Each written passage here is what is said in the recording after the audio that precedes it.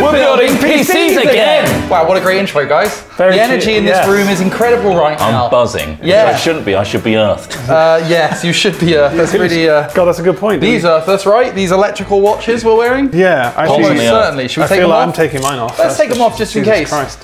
We are today building very powerful computers.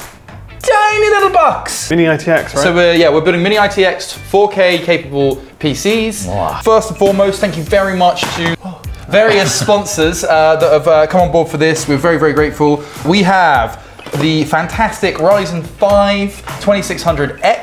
6-core, 12-thread processor. Next up, we've got the ASUS, hopefully I'm saying that right, Republic of Gamer Strix motherboard. These are like brand new as well. They're the 470i gaming models. And finally, Scan. So Scan very kindly supplied us with these awesome Samsung 970 Pro M2 drives, which are blazing fast. Absolutely. They're tiny as well. Have you got one open? Absolutely tiny. Wow, Wow, look at that. that. So Beautiful. small. Wow. Yeah. OMG. Now let's get on with the build. I've tried to come up with a way that we can do this which is very easy, because one of the challenges with building mini ITX is the cases are quite small, so you want to try and make it as easy as possible for yourself, because Well, I've got otherwise... dainty fingers. You do have very dexterous little hands. I don't have you? large chubby fingers. You do. Those are little fat ones, aren't they? Little What do I- sausages. yeah, what do I You look do like with somebody's these? taken 5 Cumberland sausages and Just- stuck them on your I look hand. like a puppet hand. Yeah, it's a real...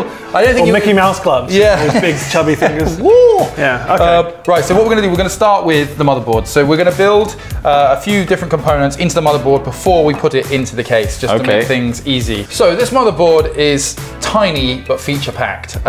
It has not one but 2 M2 slots on it. We're just using one today simply because we don't have a really need for 2, expensive? and they're really expensive. This motherboard also supports really fast RAM. Supports with the processor we're using, the 2nd generation Ryzen. It supports up to 3,400 megahertz RAM. We are using Vengeance RGB Pro RAM, 16 gigabytes, going for 3,000 megahertz, because we're not planning on overclocking the RAM. I think I just want to put it in there. Tell the BIOS that it's 3,000. Oh, you've got black RAM. I've got white RAM. Yeah, so Tront's building into a white case, which we'll see in a bit. Oh, nice. But we weren't color coded, but me and Ross are both building into dark cases, so this is what we're using. The downside, or the thing you lose by building with a mini ITX form factor, this really small motherboard, is PCIe slots. So PCIe slots would be what you put your graphics card into. We only need one in this build, but... Sorry, can we just compare the size of the graphics card? Yeah, why not? So this is a GTX 1080 Ti. Yes, and this is the motherboard it's going on to. Wow. Absurd, right? That's ridiculous. Just unboxing the Ryzen 5 2600X. It comes with a really decent cooler. We are going to be using a slightly different cooler because it's got some fancy LEDs on it, and why not, you know? But this one looks great as well. We're not going to be using that one. This is it. This is the processor. Troy, it's good luck to lick the bottom of the processor. Yeah, it is. Good, Also, good adhesion. You want to make sure you want to cover the pins in thermal. No, you don't. That's not true. Be very, very careful with the pins on the processor. Okay. This here is where your processor will go. Rock that up, and then you want to line up the processor in the appropriate way. Make sure we put thermal paste on the pins. Thanks. Yeah, I've said that. Yeah. Okay. Can you just come here a sec? Yeah, sure. I'm just putting the processor in here. Yeah, they got 2 little nugs on. Oh no, they don't. Yeah, this is the thing. Okay, So the this- triangle goes on that triangle there. Ooh, you see the little indent in the triangle? Just lay it down flat, and then you just the lever will let it do the rest. Don't do anything else. Just push the lever down. And there you go. You're welcome. Bam. Wow. Got that right up, didn't I? Thanks, So Kurt. I have no idea. I was just guessing the whole time. Woo! That is how easy it is. It's smoking. What is it meant to smoke? Not yet, no. That's when we plug it in and we've overclocked it. Gently does it, and she's in. Let's install the M2 drive. So the heatsink for the M2 drive, one of the M2 drives, the main M2 drive that we're going to be using is going in here. Let's just peel that off. Ooh, look at this. It's so nice looking, isn't it? They've done a bloody good job of making it look Bloody hell. bloody beautiful. Ross, look at this. It's tiny. I know, yeah. That is the M2 drive. It's absolutely minuscule. This just goes into here. There we go. Now, really important tip for building any kind of PC, don't over tighten screws. Oh, weird. Why would you recommend that? Famously, Mark Turpin snapped a piece of a motherboard off trying to secure a CPU. Oh, what the fuck was that? I just broke it. What? Did you break it? Yeah, they just Just snap the screw right off. Always hand tighten with screws. Never use power tools or anything like that. And then yeah, you just put in those screws that I took out earlier. Put the heatsink back in place, and you are laughing. Laugh, both of you. It's difficult too when I've got that process to do. Yeah. So I just got to wait for that snapping sound, and that's done, right? Yeah, it starts clicking. Just a snap. I did it. Well done, Trot. That's one down. Ross is just about to finish. I'm finished too. Okay, great. So M2 success. that's those in. We're gonna now just M2. M2, M3. The next step is RAM, and I don't mean a male sheep. Push these back and then insertion. Just kind of Rock it into the rock clicks. it in. Use both your hands and clicks in. There we go. And that's how you write off RAM. And that is completely useless now. Trot, you're not going to be able to have RAM on your computer. You're just going to have to remember everything. Christ. How are you going to handle that mentally? I don't know. It's going to be difficult, isn't it? Yeah, and I'm not even RGB. Get rammed. This is the face of someone who has RAM. What next? I think we should install the motherboard and then put the cooler in, personally. Sounds like we should do that. But before we do that, let's instead install the PSU and SSD without cables. So we're just going to put the PSU block in. We've got a fully modular PSU into the case. So let's just put this over here for the time being. These are the cases we're using. Wow. These are NZXT H200Is. They are something I've wanted to build in for a long time, and I think they're sexy. They've got good cable routing, come with some cooling built in, and yeah, generally a good looking mini ITX case. The power supplies we're using are EVGA 750 G3s. These are gold rated, meaning they're very efficient, nice and quiet, and hopefully won't produce too much heat. To put the PSU in, just lay the case on its front, and then you can see at the bottom here, we've got the gap that we slide the PSU into. The fan needs to point upwards, right? This is a good question, Trot. I thought it would point downwards towards this mesh. I usually install them pointing downwards, And personally. there's a little mesh at the bottom. I guess that's what it's for, right? Or not? Yeah. Also mesh at the top, Ross. It depends if it's a push or a pull fan. So in terms of SSDs, we're going to be using a sort of solid state drive as well as sort of a cheaper library drive option. You've got one port at the front here, and on the back here, you've actually got two potential mounting points for more SSDs. So where are you going to put yours? The back or the front, do you think? I would like to access mine for quick deletion, if you know what I mean. Yeah, so you want to be able to get a drill through it as fast as possible. As fast as possible. Police are knocking the door down, get the power drill. I can't just get the backplate off that quickly. No, exactly. So you need I'll to smash through the glass. tempered glass. Yeah. And then get into that drive. And just get a drill through it as soon as you can, chuck it in the microwave, no blood, no foul. You're out scot-free, aren't you? Please haven't got anything. They have nothing at all. We're using Samsung 860 EVOs. Really, really good quality drive, really reliable, really fast. The cooler we're going to be using for our motherboard, for our CPU, sorry, it's the Kraken M22 cooler. We're going to be using that for the CPU.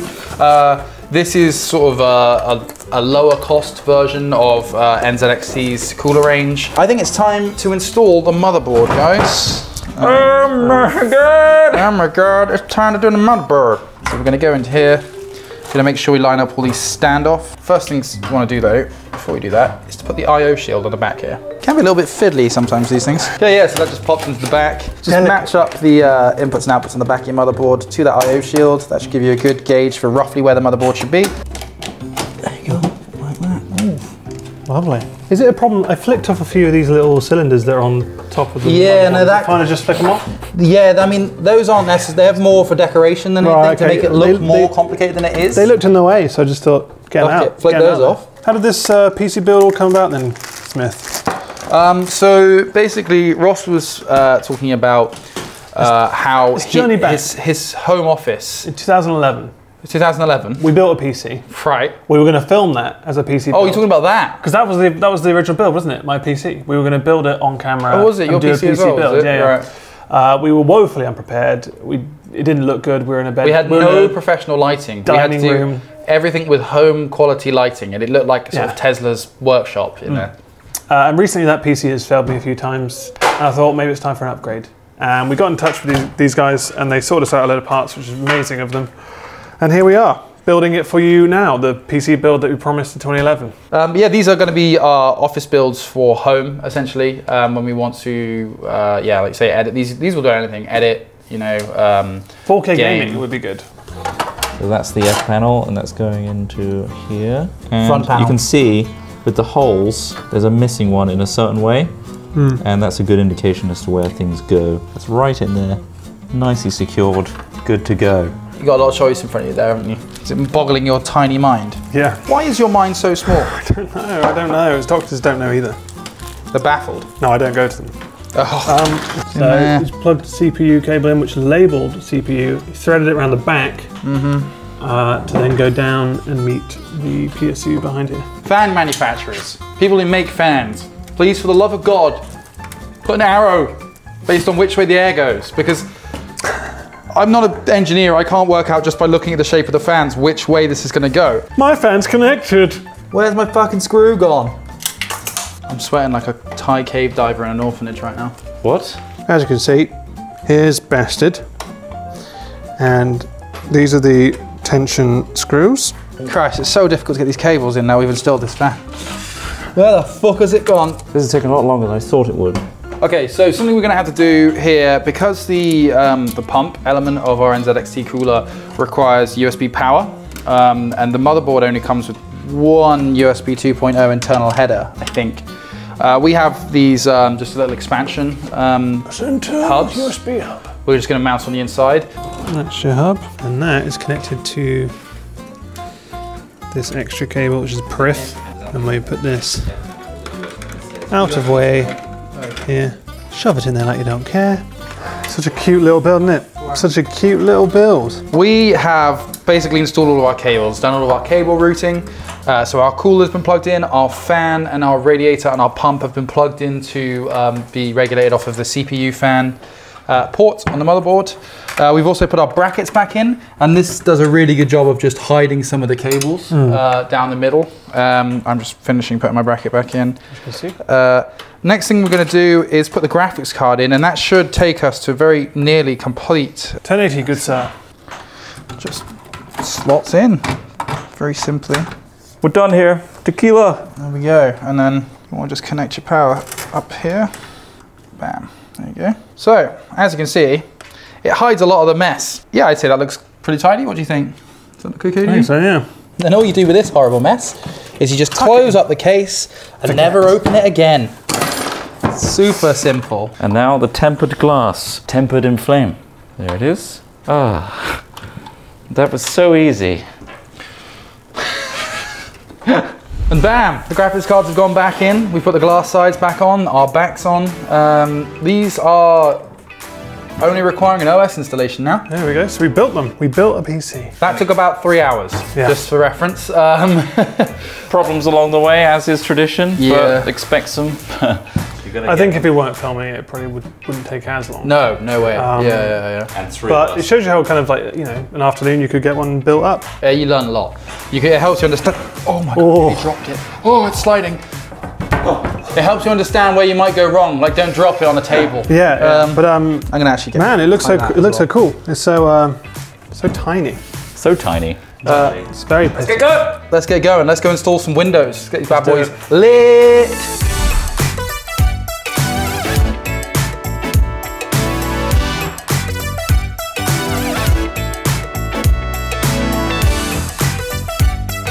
We're back in our room. I had to get changed because, you know, it was so hot and sweaty. Definitely not a new day. Definitely not a new day. We are just going to plug it in and power it up and have a look at all the pretty lights. We're then going to install Windows using a USB drive, and we will show you how to do that. It's time to switch it on and see the beautiful lights that are inside this case. Are you ready? I think so. I'm glad I changed my t-shirt too. 3, 2, 1. Happy New Year! We went for a bit more of a low-key RGB setup this time. I know it's still quite What I bright. normally have is over here. You can see. Woo! It's Christmas. Now we need to install Windows, and I will show you how to do that with the power of screen capture. Whisper quiet. I can't hear a thing. It's so eco. This will be between 16 and 30 decibels. Bearing in mind, speaking volume is 60 decibels. Nice. It's time to install Windows 10 using a USB drive. And insert it into a USB slot on your new computer. We've inserted our USB drive. Now this one's a Razer keyboard, but you can choose any you like. Start hammering delete and F2 at the same time. This will take us into our BIOS. I love the ASUS BIOS. It's very easy to use and very graphical. In here you can do all sorts of things like overclock your CPU or your RAM or all sorts of other stuff. We're not going to touch that quite yet because what we want to do is we want to select the USB we inserted as a bootable device. You can just go to the boot menu at the top here. Here we see our Jet Flash Transcend. That's our USB boot option one. We can just set it as our first boot option. There are other ways to do it, but there we go. Let's take that. Save changes and reset. Now we find out whether this actually worked. And here we go. We're into the Windows installation menu. It's basically running the installer from the USB drive. So select the options you want. Obviously we're in the United Kingdom, not for long. We just click next. One thing I neglected to connect, which I'm going to shortly, is an Ethernet cable. You can use either Wi-Fi or Ethernet, doesn't matter, but that'll mean that you can update to the latest updates at the beginning. Which is a lot easier than doing them halfway down the line when you've already got lots of things installed on your computer, because that can cause issues, can't it, Ross? Yes, it can. Windows 10 Pro is my preferred OS of choice. It's what we use here at work.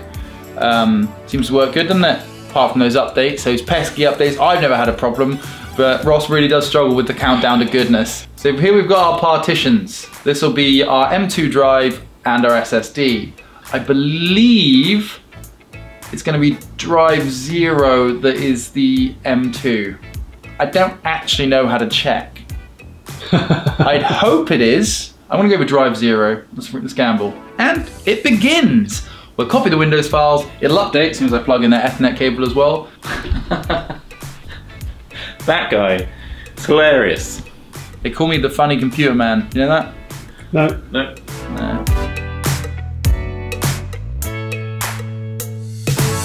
Welcome to the best Windows ever in a browser you'll never use again. So yeah, here we are, and now it's just time to install some games, tune it up, get it running how you want it. But that, in a nutshell, is building a PC and installing Windows on it to a place where you can use it.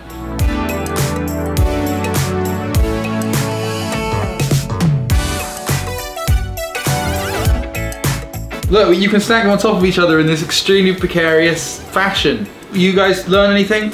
Yeah, I learned quite a bit. I learned to maybe take a break in the middle. Yes. Because my patience ran thin at the end. The cable tiding, which we probably skipped through, was a bit fiddly. How much would these cost though? Because I mean, obviously these ones are a bit more expensive, but I think you can build these. We've got the top of the line SSDs and graphics cards and motherboard and RAM in there. So this a couple of grand. Yeah, these are on the extreme end. Swap things out. Like you don't need a 1080 Ti.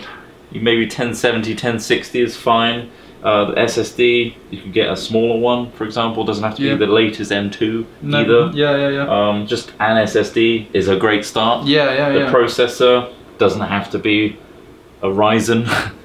So you could probably cut the cost in half. You could definitely cut the cost in half. Yes. It's the extreme level. It's just that we went for the best of the best. Really, like because they're provided by our wonderful sponsors. Yeah, thanks to Scan, AMD, and ASUS. For providing us with the components that we wanted anyway, really. What was great about this build is I literally set out and went, right, let's build a really awesome mini ITX build, and then we approached people and they very kindly supplied us with some stuff. So thank you to them. Yeah, I finally updated my PC. Goodbye 2011 PC. Wow, only 7 years. Jenga. Slide it out, push it. Go on. So if you like this type of video and you want us to do anything else of this type, let us know what you thought. This is a very different kind of concept. Jenga. Block, baseball bat, baseball. See you next time. Bye.